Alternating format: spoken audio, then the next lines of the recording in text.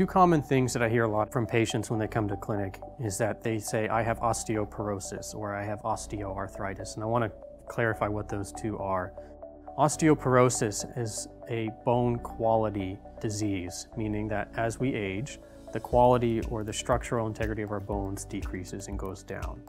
Those can result in collapse of the vertebrae, which we call a compression fracture, or just in overall weak bones. Osteoarthritis is an arthritic condition or an inflammatory process. This is what I like to call the wear and tear arthritis.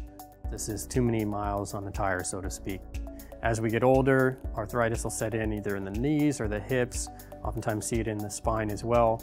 This is not necessarily a bone quality problem like osteoporosis, but more just from over time and usage of our joints. What this manifests oftentimes is discomfort, low back aches, just the traditional back pain itself. This again is treated non-operatively with physical therapy. I like to tell patients it's a use it or lose it mentality. And if we keep active and we stay active, and we can treat this most of the time successfully with just conservative measures, not requiring surgery.